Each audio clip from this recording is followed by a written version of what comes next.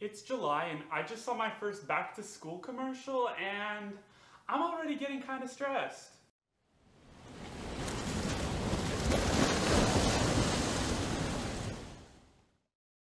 Hey guys, so today I'm going to be talking about the iPad because school season is starting to roll around and I thought, why not share how I became really organized my second semester of college? So this video is definitely not just for college students. It could definitely be of use to high school students. I'm going to be talking about how I use my iPad for education, how I take notes on it, how I do graphic design art on it, and how I basically just use it as like my main device for school. I'll also be talking about the Apple Pencil because, in my opinion, if you're going to get the iPad, you should definitely get the Apple Pencil because Apple designed this specifically for the iPad Pro and it works really well. Okay, so before we get started with the main part of this video, if you're new here, definitely go and subscribe to my channel because this video is kind of on the serious side, but I make lots of awesome, funny content in my other videos.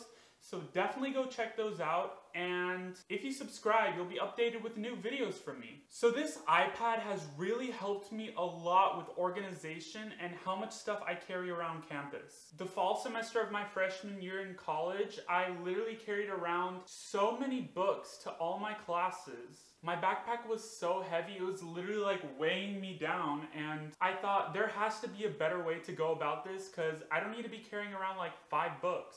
So I did a little research and I came across the iPad Pro and it honestly looked very intriguing to me, so I did more research into it and I decided to get it. So I went from all of these books in my backpack fall semester to the single thin, very light iPad Pro. Literally all those books all in this one iPad. I honestly think this was like one of the best investments I've made into college because this thing is a powerhouse. I take my notes on here, I can take photos on here. Yeah, this thing has like a pretty good camera.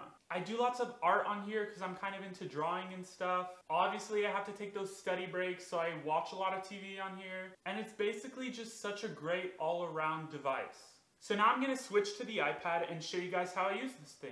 So before we get started with the iPad itself, I thought I'd talk about the accessories I have on this. So this is the case I have. It's this like navy blue color. And I did not get a case from Apple because they're really expensive. But this one is pretty similar because it's one of those where you open it up and it turns on. And one thing that the Apple cases don't have is this holder for the Apple Pencil. That's one of the biggest pet peeves, is that you never know where to put this thing. So why not get a case that has this included? On the back, you just push it out and you have it. Now, opening it up, I have a screen protector on here, and it's kind of like a matte screen protector. I don't know if you can kind of see that. Here, if it's off, you can see it. It's a matte screen protector, and basically what this does is it gives it like a really smooth feel to it, and it almost feels as if it's paper. So that's kind of perfect if you're using this thing for notes, because writing on this feels very similar to writing on paper. Also, I'd like to note that I have the 12.9-inch iPad because I thought this was a perfect size for taking notes, because looking at my old school folder here, it's basically the same size. So you're getting all that screen space to take your notes just like you'd be working in your notebook. So let's just turn on the iPad with the fingerprint, and this is my home page. For the home page, I just like to keep the apps how they are when I first get the iPad. I don't know, that's kind of just how I do with all my Apple products. And then the second page, I have all my other apps.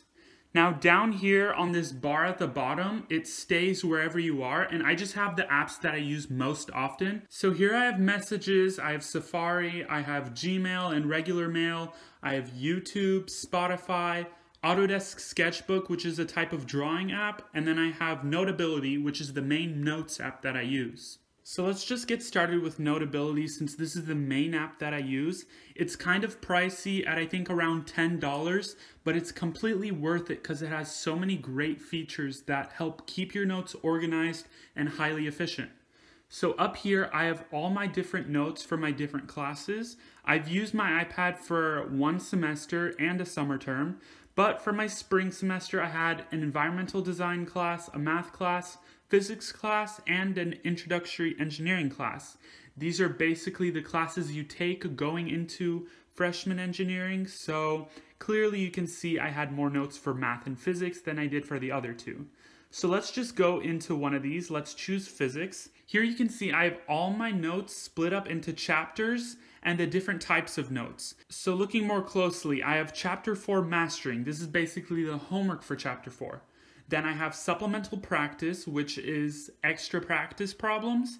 And then I have Newton's law of motion. So this is basically the actual notes themselves from the class. So I do this for all the different chapters to keep everything organized. Now let's go into one of these. Let's choose chapter 5. So here I have my actual notes themselves. I have everything written in white and then I have some detailing in blue, but up here you can see there's so many different colors that you can choose from and also pen sizes. And let me tell you, the pen is so smooth. The Apple Pencil is 100% worth it. There's no lag. It feels like you're writing directly onto the iPad with no barrier in between. You also have a highlighter here with also the different colors and different sizes, and you can just highlight stuff with this like that. Here's the undo button if you want to undo.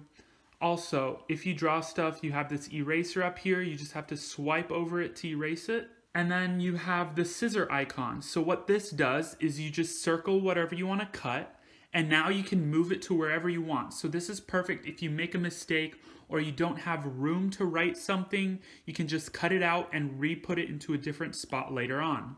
Also, with the background, if you go up here and you choose paper, you have all the different options to change what kind of background you have. I personally have it set to the dark background because I like to keep everything dark, kind of moody, because that's just how I am. But you can have like dark blue, light pink, the classic white paper, green, basically anything, but I like to keep it on this. And then over here, you can change the background type of design that you have. So mine is a grid, and you can change the size of the grid, or you can have regular lined paper, have it wide ruled or like college ruled, and then you can just have a blank background. But my default is to have it on a grid so I can focus on drawing these free body diagrams correctly.